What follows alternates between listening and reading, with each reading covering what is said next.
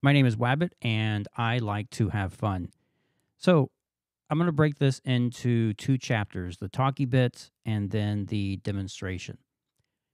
And I'm doing this part because it really explains why I'm doing the demo in the way that I'm doing. Now, if you skip to that part and you're not happy with the way I approached it and you leave that as a comment, I'm going to refer you to this part and then it'll make sense. So while I understand people don't like to hear this part of videos, they want to cut right to the demo, I want to give you that option.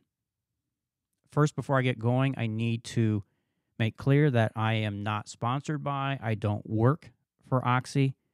I'm a fan. I bought this with my own money, and I just want to share things that I have learned, and in this particular case, a new feature that came with the 4.0 firmware update, the pattern generator. Now, what is this thing I'm talking about that I kind of alluded to earlier? Let me start by saying that the OXI One I'm a big fan of. I also need to acknowledge that this is a very deep device. I can't remember how many pages are in the manual, and one thing that I like about the manual is it even states in the beginning, use the manual as a guide. If you're brand new to the OXI, I would strongly not recommending reading from page 1 to the end. And unless you come from the sequencer world and your brain is built that way, because I tried kind of doing that and it didn't quite click. And you can make this thing as simple as you want, or again, you can go way into the weeds. And the one thing that I've learned, it's not just with OXI, it's just in general with any hardware that I have, is I try and keep things very simple, very high level, get those easy wins. And even as I've approached these tutorials, that's how I try and do it. Very high level, because I want to whet your palate. If you have the device, I want to give you that easy win, something to say, hey, I can see how this works, versus throwing the entire kitchen sink at you and confusing you. I don't find that that works for me. Now, maybe for you, that's how you want. Maybe you want that granular detail. Then this is not for you, and I would, go find some other options to learn this functionality. And hopefully I can give you the foundation. Then you can use the manual as your guide to further go in. And there's a concept in pattern generator, I'm going to be honest with you, actually kind of two, that are a little above my pay grade. And I've sat down, I've done some research, and I had to kind of ask myself this question. One, I'm a hobbyist, I'm an amateur. I'm not getting paid to do any of this stuff. So I'm really providing a service for free. And how much time and frustration do I want to put into this? And then I may even not get it right.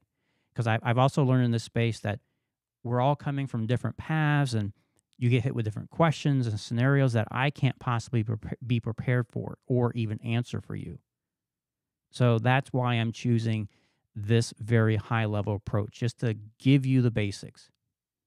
So I hope that makes sense, because once I get into this, then maybe you will see what I'm referring to. And the two things, I'm going to say it out front now, and then I'll get to it in the demo.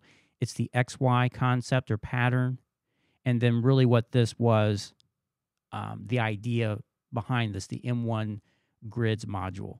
And as I read that, again, that makes no sense to me. Now, maybe to you it does. And as I talk about this, you'll be like, I get that. But maybe you're like me and you're like, what? That's why I want to talk very high level, because even in the manual, when I referred to the patterns, it didn't quite make sense to me. And I've actually reached out in the Discord group to try and get some explanation, understanding of what this means. And when I originally did this video, I thought this was just something for drum generators, but it's not. And I actually had to scrap that video because it's a pattern generator. And the cool thing is, again, if you're familiar with the OXI, you'll know that there are many different ways to generate stuff on here. This is just one.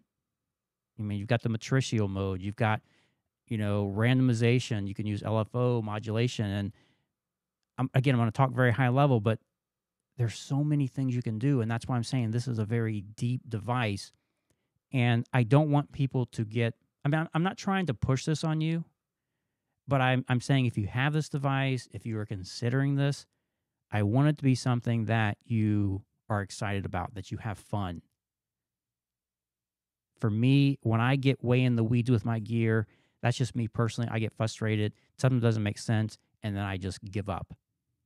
So I need to put that out there. Let's go ahead and get into the demo. So if you're here now, welcome.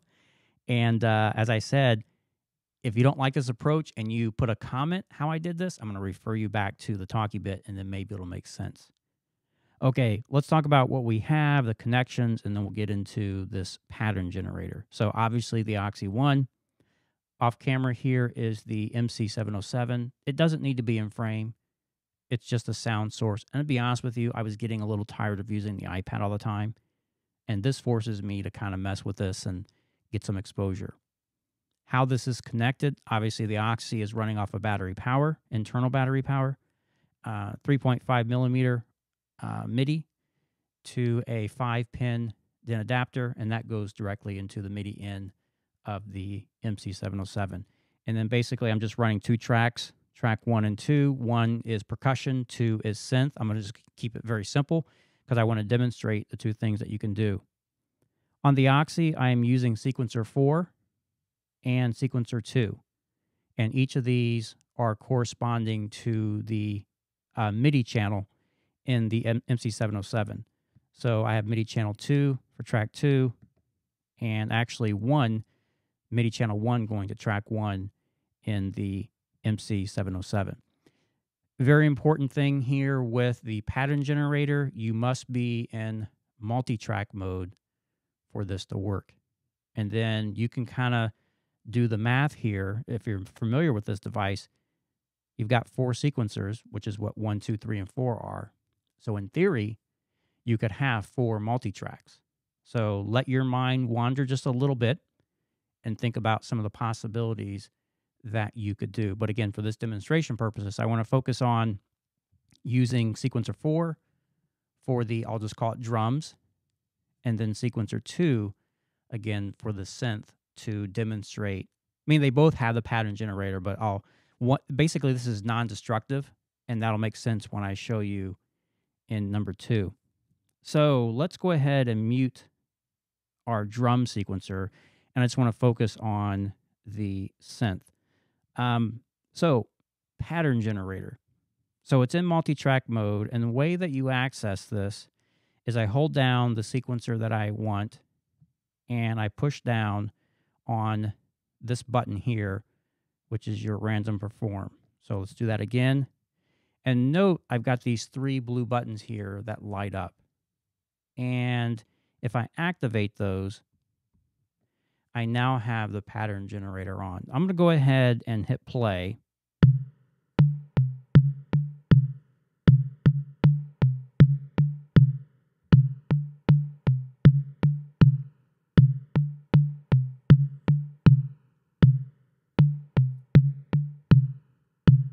And then let me turn them off.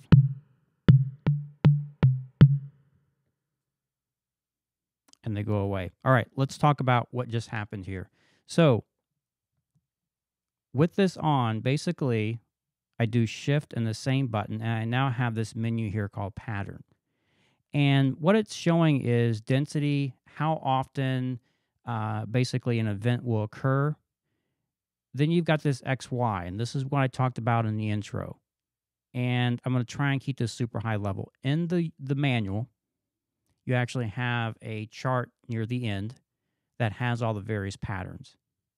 And it talks about the X axis and the Y axis. And that's about as far as I understand it. I mean, trust me, XY pattern, all that thing, that's something that I'm not really, I struggled in high school math or whatever it is. All I know is Y is your vertical because of the yellow building, and X is this way. And basically, these parameters here will generate different patterns. Now, the question is going to be, well, what are the patterns? I don't know that they actually have names. Now, in the manual, it talks about near the end, there were new rhythms that were put in.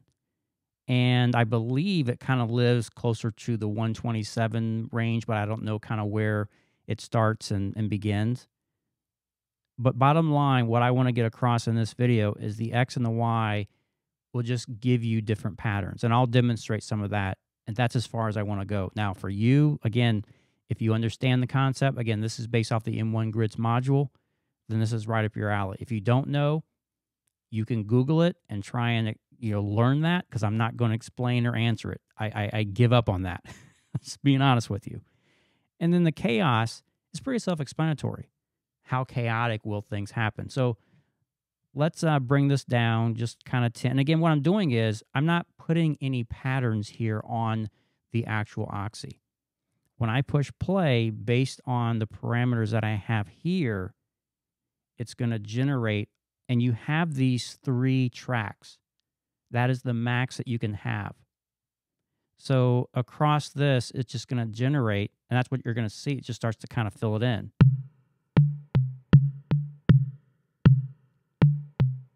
So the chaos is at 10. Let's just get crazy and crank it up to 100.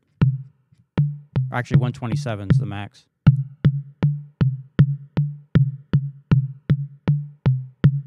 And if you really pay attention, you can start to kind of see how it pulls away and adds notes over time. So you can adjust that, and then we can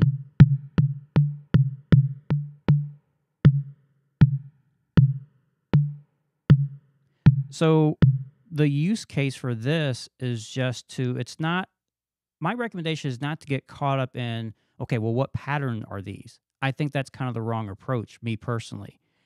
I'm just looking for sounds, and I want something different. So again, if you want to, if you're a student of the manual and the details, then go there and you can take a look, and maybe for you, it will make sense. The way I look at this is I can just kind of mess around in here and just have a little fun, and I get some generated patterns. So that is your pattern generator in terms of using it in, for example, a synthesizer. Now, again, I know I'm using the 707, but just think about it in your scenario. You've got this going out to whatever synth you have. As long as you have the right MIDI channel set up, then you can just have this go out and do what you want to do, and then go on your synthesizer and make your changes to your effects. I'm not going to go into great detail in terms of demonstrating, but what I will say is that you can use LFO to affect these parameters. So if you don't want to manually do this, you can actually use there's 2 LFOs in the OXI one, and you can set it up to affect one of these 4 parameters. The other thing, and I'm trying to make sure I get this right from the manual, density can affect each of these 3 tracks. So each of these 3 tracks has its own density. The XY and chaos is applied to all 3 at once. Hope that makes sense. So, and you also can do modulation as well too. Again, I'm not going to demonstrate that. I just want to mention to you that that can be done. And that's where I talked about earlier. That's where it kind of gets to me in the weeds. I just want to be able to know, hey, what does this thing do? And again, high level, that's what that does. All right, let's mute sequencer 2, and let's go to sequencer 4. Now, this is where I want to demonstrate the non-destructive nature. Now, in here, you see that I have a pattern that I manually punched in before I started recording. So let's go ahead.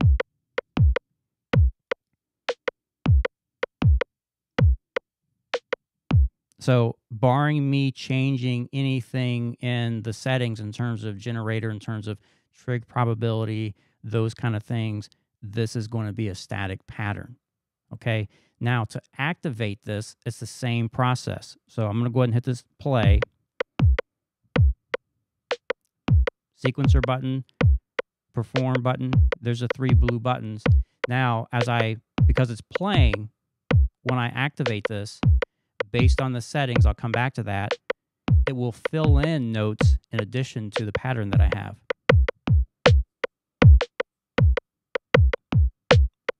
Shift, now I go to the pattern, and in here, the chaos is at 0. Let's bring that up. Play with the XY.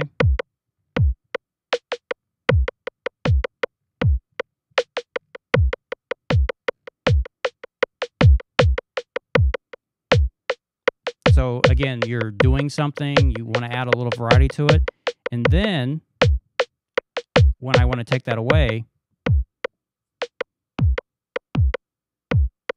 I'm back to the pattern. So that's the non-destructive. And that's what I wanted to demonstrate to you, that when you're doing something like this, and it could be also done on sequencer too. I just want to demonstrate drums versus sequencer. So that is a cool thing about the pattern generator, is it's not going to, if you lay down a pattern yourself, it's not going to mess that up. It'll just kind of add a little spice variety. And that's it in terms of pattern generator. Again, you can use some other things like LFO, and I know I'm kind of glossing over stuff. Yet this is the approach that I'm going to take. I just really want to expose you to what this is, the basics. And then if this sounds interesting to you, try it out. And if you like to do more, you want to throw LFOs on, you want to get crazy with it, that's where the manual can be your guide. You can go look at that drum pattern. I think it's called drum patterns, if I'm not mistaken, when you look in the manual. And then you can actually take a look at that. And you may be like me. You may look at it and like, I don't get this. Or because you understand how all this stuff works, it makes sense to you. So that's how I'm approaching this. I really hope that this did not confuse you. I hope it at least gave you a little basic understanding, and that's what I wanted to try and accomplish. If I failed, hey, let me know. I've got one more tutorial that I want to do with this device, is the new loop function. Just to let you know that I don't know if there is a bug or a work as designed in that. I'll get to that in the video. I've reached out to the developer and just waiting to hear a response, but I'm going to push forward with the video. Again, I'll make that comment in there.